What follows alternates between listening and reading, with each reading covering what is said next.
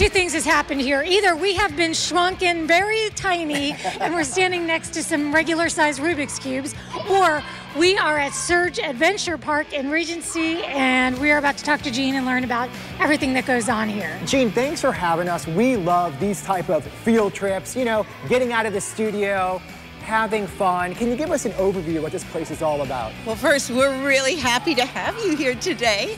Right now, we're doing a lot of field trips, and including the summer camps that are located throughout town. This is a great place to get away, to expend energy. We've got, of course, playgrounds, we've got the beach, but on rainy days, where do you go? And this is a great outlet for young people. You can really exercise all your muscle groups. And as you see, there are children throughout the park today just having a good time. And let's talk about that, really getting families active. It's so important to do, and you have such a variety where kids are having fun, but yet they're still getting exercise at the same time. What our goal is for families to have fun here in a safe environment. That is part of our mission statement. And we do our very best to make sure that they have a good time and a safe time. What are some things that are unique to Surge? We are completely oriented toward the guest. But as far as our attractions go, we do have the Ninja Course, we've got Wipeout, we've got some amazing climbing activities back here. We, of course, do parties as well. And then let's talk about pricing and things like that. I feel like you always have a promotion. Where can people learn, because it's always changing? We have an app that you can download either from Google Play or from the Apple Store. And that app regularly shows all our promotions as well as some exclusive promotions just for people who have the app. So one of the things that we talked about too is, before we went on camera, was that you have been taking a lot of safety protocols. For example, antimicrobial treatments on some of the equipment. In fact, there's some equipment that might normally be clear, but because you've coated it with this antimicrobial, it may not look that way right now. But also, we're to watch a video. We are going to get a little lesson on how to have a good time, but not get hurt. Right, as well as having court monitors located throughout the park who will watch your behavior, make sure you're playing in a safe way, because we want to prevent you from getting hurt. Thank you, because I don't want any of these bigger kids to knock me off anything.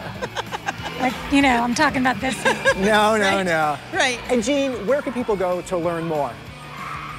The app is a wonderful place. They can also go to Facebook. We have a page on Facebook, and I regularly upload Facebook Live. I shoot throughout the park so they can see our birthday parties that are in action. They can see people playing throughout the park so they can get a real sense of what it's like to be here even when they're at home in the comfort of just watching their computer screen.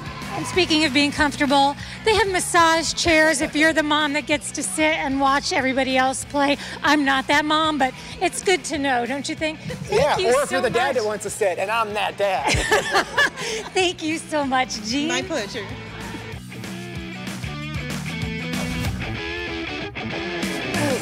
You didn't really get to see the knocking of the camera with those balls getting thrown, but let me tell you something. You're a good shot. All right, so we have a video here. So we tried to stage this, and my idea was to throw it as close as I could to the camera, and I hit our producer in the head, right? So we're gonna do it again and not hit her, right?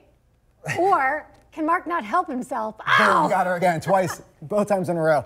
So, and here's the other thing too. Those balls are really light and they're soft, and they're made that way so you don't hurt anybody. So you gotta put a little extra zip on them in order to have accuracy. I felt horrible. And then Kendra, she's such a sport. She actually had a little bruise on her head because the second time around she had her phone and the phone went into her forehead. So for like half of this shoot, she was walking around and this little bump was getting bigger and bigger and bigger. If you go there without the intention of trying to knock your producer out, you'll be fine.